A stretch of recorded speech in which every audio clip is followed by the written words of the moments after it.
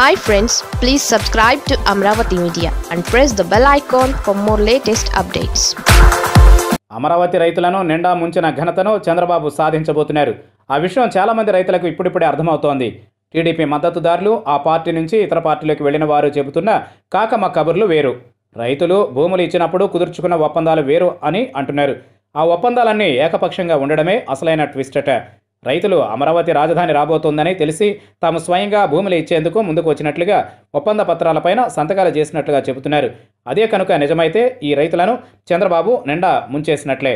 ఇక అమరావతి విషయం తీసుకుంటే రైతులు కానీ చంద్రబాబు సర్కార్ని నమ్మిన ఎన్ఆర్ఐలు కానీ ఎలా మోసపోయారో అర్థమవుతుంది. 33,000 ఎకరాలు, ఎకరం అభివృద్ధికి 2,000 కోట్లు అంటే 1,10,000 కోట్లు. ఇక అక్కడ అభివృద్ధి జరిగిన ఒక నగరంగా రూపుదిద్దుకోవడానికే దశాబ్దాలే పట్టే సమయం. అయినా కూడా వీరంతా ఒక ఆకర్షణలో పడి మోసపోయారని అంటున్నారు. ఇక్కడ చెప్పుకోవాల్సింది లక్షల కోట్ల నిధుల గురించే కాదు, దశాబ్దాల కాలం గురించి. పోనీ పెరిగిన ఆస్తులు తాము చూడకపోయినా తమ వారసులు అనుభవిస్తారని రైతులు భావించినా కూడా ఇంత పెద్ద ప్రాజెక్టుని టేకప్ చేసిన చంద్రబాబు సర్కారే కడదాకా అంటే కొన్ని దశాబ్దాల పాటు ఉంటుందని మరీ లాజిక్ లేకుండా వీరంతా ఎలా నమ్మారనేదే ఇక్కడ పెద్ద ప్రశ్న. ఇక ఒప్పందాల విషయంలోనూ డొల్లతనం చూపించిన నాటి చంద్రబాబు సర్కార్ రైతులకు నష్టపరిహారం అంటూ ప్రత్యేకంగా చెప్పలేదని అంటున్నారు. ఇదంతా పూర్తిగా స్టడీ చేసిన వారు చెప్పేది ఏంటంటే 3 పంటలు పండిస్తూ దర్జాగా బతికే రైతన్న చంద్రబాబు అండుకో మాయాజాలంలో పడి నిండా మునిగారని. ఇక అభివృద్ధి ఒప్పంద పత్రంలో సైతం ల్యాండ్ పూలింగ్ విషయం తెలిసి ముచ్చటపడి తన భూమి స్వయంగా తానే రైతు ఇచ్చినట్లుగా సిఆర్డీఏతో అగ్రిమెంట్ కుదుర్చుకున్నారని తెలుస్తోంది. అంతేకాదు మొదట 3 ఏళ్లలో ల్యాండ్ అభివృద్ధి చేసి ఇస్తామని చెప్పిన తీరా అగ్రిమెంట్ రైతులతో అయ్యే నాటికి ఆ 3 ఏళ్ల హామీని తీసేశారట. మరోవైపు తన భూమిని అభివృద్ధి చేయకపోయినా ఏ కోర్టులోనూ నష్టపరిహారం కోరనని కూడా రైతుల వద్ద ఒప్పందం సిఆర్డీఏ తీసుకుందని అంటున్నారు.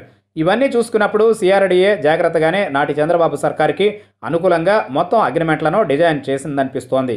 అదే ఇప్పుడు చంద్రబాబు దిగిపోయి అధికారంలోకి వచ్చిన జగన్కి వరంగా మారిందని అంటున్నారు.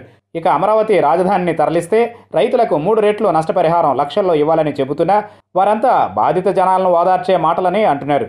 మరోవైపు శాసన రాజధానిగా అమరావతి ఉంచుతూ జగన్ సర్కార్ కూడా తెలివైన ఎత్తుగడే వేసిందని అంటున్నారు. దీనివల్ల కోర్టుల్లో సైతం రాజధాని లేదని చెప్పడానికి వీలు లేకుండా ఉంటుంది. కీలక విభాగాల తరలింపు మాత్రం జరిగిపోతుంది.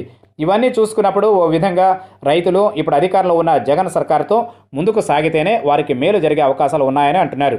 లేకపోతే చంద్రబాబుతో పోరాటాలు ఎంత చేసినా ఫలితం మాత్రం ఉండదని తెలుస్తోంది. నిజానికి చంద్రబాబు అమరావతి కాన్సెప్ట్ని తీసుకున్నప్పుడు కనీసం 4 దశాబ్దాల కాలం పడుతుందని ముందే ఊహించారని అప్పటి ఆయన ప్రకటనలు బట్టి అర్థమైపోతోంది. 2050 వరకు తమదే అధికారం అంటూ ఆయన తనదైన విజనరీ బయట పెట్టుకున్నారు. అంటే ఓపిక ఉన్నంత వరకు తాను, తరువాత తనయుడు లోకేష్, ఇంకా దూరం వెళితే దేవాంశ్ ఎక్కడా బ్రేక్ లేకుండా ముఖ్యమంత్రులుగా ఉంటామని అని కూడా చంద్రబాబు గట్టిగా భావించే అమరావతి వంటి పెద్ద యాగాన్ని చేయాలనుకున్నారు. ఇంతగా ఆలోచించిన చంద్రబాబు ఇక్కడే జగన్ని పూర్తిగా మర్చిపోయారు.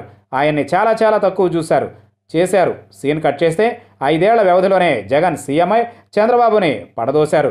పైగా చంద్రబాబు తెలివిగా రైతులను ఇరికించిన క్లాజులే జగన్ అమరావతిని 3 ముక్కలు చేయడానికి ఆయుధాలుగా మారాయి.